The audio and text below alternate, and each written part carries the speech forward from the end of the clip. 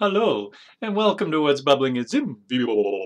I am Dr. Abstract, and in this bubbling, we're pleased to present ZIM TEN, the new site.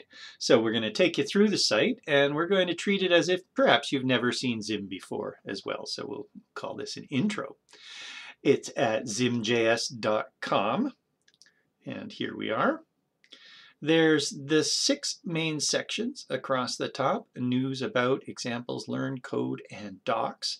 But there's also 10 new sections, ZIM 10, get it? 10 sections along here which tell you about all of these things that we can make with ZIM, including generative art, for instance. So we press on that and we get an intro. There's also a more link here which will give you more of an intro and information. But then there's also the examples as we scroll down here of the generative art. And you can click on any of those to see how they were made, etc. We get down to the bottom, and then there's a top. Woo! Wasn't that fun?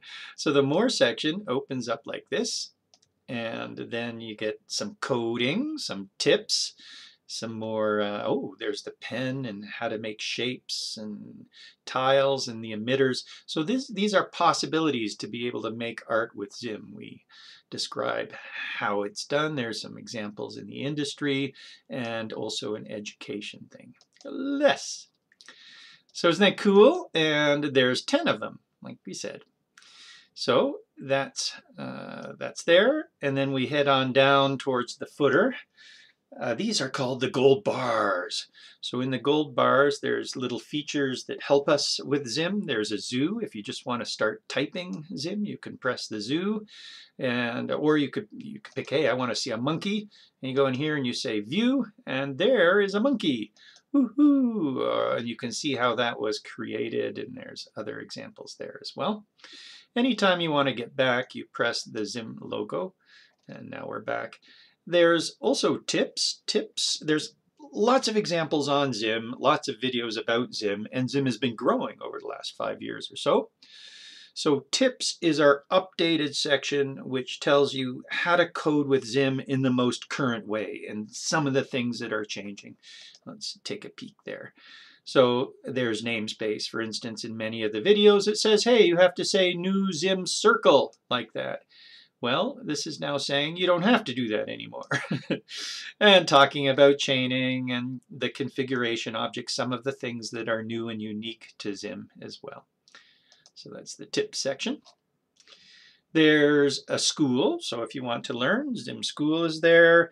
ZIM 10 introduces ZIM 10, so why don't we take a peek at that in just a second. We'll go through the rest. Here's a link to the vids out on the YouTube. There's links all throughout the ZIM site and the Learn section and so forth, linking to those videos as well. Here's a site for kids to learn, and here's Zap if you want to share code with other people. It's especially good for education as well. Then you can zap them the code. It's quite cool. Use it all the time. And then our social media links are along the bottom as well. Please come on by. CodePen, we've got examples happening there. We're on GitHub. We've got this place called Slack as well. So that's, oh, hey, we have to update the Slack icon. So that's Slack. That's where we have a community and you can ask questions about ZIM and see examples. Those types of things. Patreon, where we accept donations if you really like ZIM. That would be super. And our blog, YouTube videos, Twitter, Facebook. So there's that stuff there. Now, the main sections then, news, will give us the bubbling videos, such as this bubbling video, and the blog if you prefer to read or would like to read as well. There's the About section. The About section has a video intro to the site. That's what we're recording now. Whoa, that's meta. That was the video intro for the last version of the site, I guess, and a Why ZIM video. So if you're new to ZIM and just kind of want to know what it's about and what it can do, then see the Why ZIM video. But of course, here at the intro, we try and describe it in text as well. We talk about the conveniences, components, and controls. There's an intro to the sections. Here's the various features as a big bulleted list. Oh my goodness, hey, Goes on, doesn't it? And applications, how we can use. These are screenshots from the video of ZIM, in part anyway, not all of them. And then archives of past sites. Oh, that reminds me. I guess we have now archived the Neo site and need to put the archive in here as well. But these are the various, all the ZIM sites, duo, three words. One, duo, try, fourth, etc. Then there was V and 6 and HEP and Oct and Neo. And now we're at 10. Wahoo! That's great. Reviews about ZIM? Yay! Please give us your review on Facebook, as long as you give us a 5. We're so far all 5s, which is nice. And some of the people working on ZIM and so forth. So that this is the About section, along with a philosophy. So please, if you want to get into this more and really sort of experience the wonder of coding, check out the Creativity Framework, where we talk about the philosophy of nodism based on coding, object-oriented programming. There is a large oh, we missed the examples. So here's examples now. And so lots of examples of ZIM that you can go in and check them out. This is what the last site, Neo, kind of looked like this, a bit smaller. And that related to animating and dragging along a path. So we can pick that up and drag it along a path. And there's the path. And you can edit the path. So that was sort of what was all exciting and new back in the ZIM Neo time. And now we're in 10. Oh, I did mention, I think we got through all of them, did we? Well, we saw the examples. We were about to see the learn and the code, but I forgot to show you the 10. So let's peek at the 10 here. So this is telling us what is new in ZIM 10. Much like what was new in ZIM Neo, this is the ZIM 10 version. And what is new, you can click on the new and actually see it in the changes, or in the updates here. And there it is describing all of the stuff. Hey, should I read that to you? Describing all of the things that have been added in ZIM 10. But let's see, where do we get to? Let's go back. But there's a listing here of some new things as well. First of all, easy physics. So here what we've done is we've integrated physics, so it's much easier. You just say, if you've got a ZIM circle, new circle, you then say .add physics, and that turns your circle into a physics circle where it can do stuff like that. We've integrated all the things like joints or joining and made any contacts easier. So here's keeping it up. Boink, forces. Forces are all now integrated, so much easier. That's an impulse, it's called. Woo, ba-doop, boop. And then also controlling, and this is a controller now that we've got with a mouse. So there we are driving around, and contacts, like I said, wee, and that's follow. So it will follow with a scrolling site like that. Pretty darn cool, huh? So that's integrated physics. And we introduced the accordion here. So we can open these things up. There's Hamilton, and here's Dundas, and you can put anything you want in here. Isn't that cool? So there's a picture in amongst a large accordion, and you can animate these things in or choose not to animate those things in. Those ones had styles with colors. These ones are without colors. You can see the gray shading still exists. And then SVG. How about that? Check this out. So this is an image, an SVG, or brought in as a bitmap. So we turn SVG into a bitmap and can present it like an image. But now we have brought this in, and isn't that cool? So we can now play with SVG codes and make people as curvy or not curvy as they want to be. There we go. How's that? Isn't that great? So this is a bringing in SVG into paths, or into our what we call a blob, and a squiggles, blobs and squiggles. But also, if it turns out there's shapes in there like circles and rectangles, those then get converted into ZIM rectangles and circles with transforms on them. All right, so those are the three main features that we've shown, but there's all sorts of other updates that have happened in ZIM 10. But this is a tour of the site, and this is Dr. Abstract here. By the way, Dr. Abstract and Pragma, introducing the new things at 10, so you can read about it there as well. We almost got through the site. What do we have to look at? The Learn section. So here's the Learn section now. There's Pragma, and in the Learn section, there's also a bit on teaching. So, well, more than a bit, lots on teaching with things like, shall we peek in there? There's workshops, boo, boo, boo, boo, boo. That's ZIM School that we'll get to. But there's a bunch of workshops there and modules that combine the workshops and practice tests and so forth. Back in the Learn section, there's Kids in School. Cool. Here's various things on setting it up, and again, school and what that's like. That's a primary place to learn now, certainly if you are in school or a teacher in school. That maps it to a high school curriculum, which, if you've never coded the canvas before, is really the equivalent to a college or even a university curriculum as well. And then there's kids, but we'll take a peek at kids in a moment. This is the tutorial area. So code 0 is a video tutorials. Then there's badges. There's the tips, as we mentioned before. Check out the bubbling videos and then the kids. So here we've got basic level videos, basic level screen captures. And these are what are called the ZIM bits. So there's 64 of these. Here they are all organized. You'll also see them looking, oh, I thought that would click. You also see them looking like that, or indeed if we go back to ZIM bits, here are 64 of them. There they are, and you press this little square here, and then you can see images of them all. All right, but here we're looking at them kind of all in organization, from the easiest to the mid-level, so much of the same in the mid-level. There are the mid-level ones, and then to the advanced level ones as well. So you can see lots and lots of general examples to help out. Here's what the school looks like. Hello there, Dr. Abstract. So ZIM School has 8 lessons, like so, that you might really consider as modules. And then here's one on the display. And there's theory about it. What's happening. There's reference images there with all sorts of links to documents and codes and images, almost like a book, isn't it?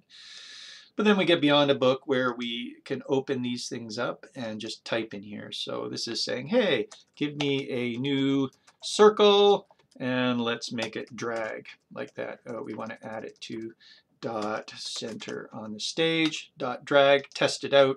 And now we have a circle that's dragging on the stage there. And these take you through a whole bunch of different ones that we're adding different types of shapes, how to apply transformations, various types of transformations to these things, to outline them, etc. And then a bunch on how to add components. So there's how to make a dial, for instance, new dial.center, new dial, round bracket, dot center. Oh, almost, enter, oh, no enter, test, and there we have a dial now on the screen. So this is ZIM School, and then there's also kids. So here's kids, which is a look at, it's very similar, but sort of more oriented towards your kids. So here's blockhead, how to make a blockhead with all these shapes like that. And here's blockhead 2, which is animating, and blockhead level 3, where, oh, it's already saved my blockhead things, but this gives us shapes that you can move around and save from the last time as well. There's the reset. And this as well, you can see the code, you can test the code. I had been testing some code already underneath there, and it remembered it, and so forth. So that's ZIM Kids. There's Blockhead, there's Random, there's Explosions, there's Scribbler, and we also treat the under Magic, we have an educational system. It's an abbreviation of the high school, but where we talk to kids or even people who are seeing code for the first time as well. So these are wonderful. We treat it as magic. Isn't that exciting? So those are magic, colorful magic wands you can open up. And we also treat the documentation as spells. We haven't seen the docs yet. So that was one thing that we haven't seen. So, two things, code and docs. So we just took a look at the Learn section. Hope you're still with us. Yes, all is good. Good. And now popping into the code, here's where you start coding. So you hit copy, go to a browser, or not a browser, a text editor of any type. We use Atom, and then paste that in. So that's the ZIM template right there. It looks like there's a lot, but there's comments in there. Here we are bringing in the ZIM. Sorry, that will probably be small on your browser window or on your viewer there. There we are bringing in Create.js and ZIM TEN. We have different ways that we can scale, but we're using the fit template. We give it how big it will be, what colors will make the template, and then we call the frame and we pass all those things in. So that's why ZIM is a framework, because we make a new frame.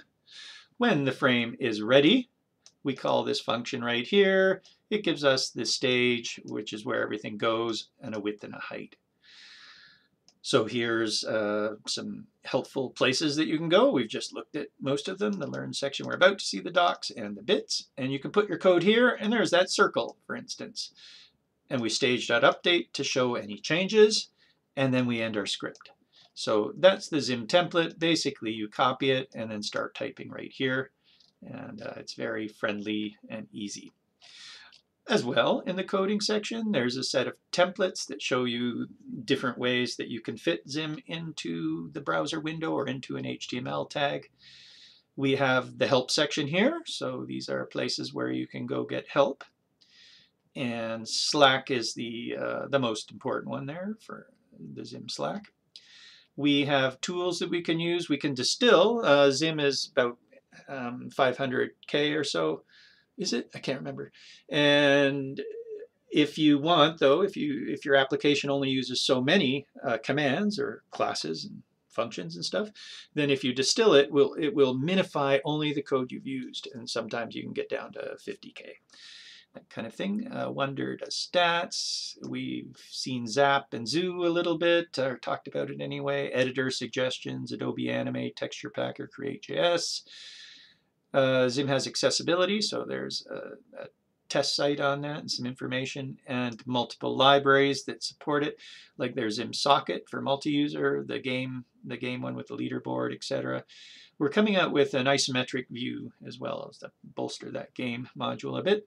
The thing is all of ZIM is used for games. We've already got hit tests and dragging and motion controllers that use game pads and stuff. So main ZIM is already there. So the game helper module is just for things like that would be only really used for games. There's physics, so that's now been more integrated, which is cool. And ZIM 3, so how to bring in 3JS into ZIM, as well as these pizzazzes that make things. Then there's sections on how the docs are organized and ZIM's organized, various treats that you get. These show up as well in the tips. They're perhaps more current in the tips. Whoa, and information on Create.js, etc. Oh, well, we'll keep on going. Sorry for the squash, squash, squash. After the Create.js, there's basic object-oriented principles. So these have as well been moved into the school, so it'll probably be more accessible to view them through ZIM School. But there are object-oriented principles, things like methods and properties and events and so forth. And then programming basics. And again, these would be found in ZIM School as well, and the kids site. What are expressions and statements, and what are the brackets and variables, conditions, functions, loops, arrays, oh my, you know, that kind of stuff. All right, so that's all under ZIM code. Finally, in our intro, here's ZIM docs. ZIM docs is where all of the commands, all of the classes and commands and so forth are placed, and they're organized. There is a, where is it? An intro to the docs. So you may as well click that intro to the docs. We won't introduce it, aside from saying that you can open up the docs and then read about them. Every doc has an example or two. There's the parameters, there's the methods and the properties that are available, and the events. You can see the ZIM bits that relate, and videos. Now, these videos have linked out to bubbling videos that featured things that when we created the Learn section, it only went so far, and then we started adding bubbling, like 100 bubbling videos of newer things that got added to ZIM. So we helped out with the docs by pointing to those videos. However, what we've decided to do now is actually make a video of the basics of each of the documentations, and we'll put these in here perhaps as another button that is called, I'm not sure. I mean, we'll rearrange the name, but that's the plan for ZIM 10. So have a look for that, to have every of these point to a specific video for the documentation. So that's nice. Cool, huh? Those are the code sections. There's the controls like motion controllers and parallax and a particle emitter and a pen and stuff. Here are the methods that go with all of our objects. So these were all of our objects, our display objects. Oh, close that up. Circles, rectangles, blobs, squiggles, and then all these components and so forth. And then all these methods go on those. So all of those parts have hit tests. All of those things can be animated and scaled and blah, blah, blah. All right, we got to a blah, blah, blah. So that was an overview of the new ZIM 10 site. Did we miss anything? Well, we didn't see through all of these different types, but you go ahead and have a read there. Hopefully that will help you figure out what ZIM can do, and then it's a matter of doing it. So come on, visit us in Slack. If you've been here for a while, help us out with Patreon. That would be great. We love you and thank you very much. Code creativity. This has been a What's Bubbling at ZIM, and there's that new logo as well with the colored slats, the ZIM colors. I think of it kind of as a building almost. I want to live in there. I want to work in there. Yeah, that's the ZIM offices. Cool. Ciao. I am Dr. Abstract. Have a great day or night. Bye-bye.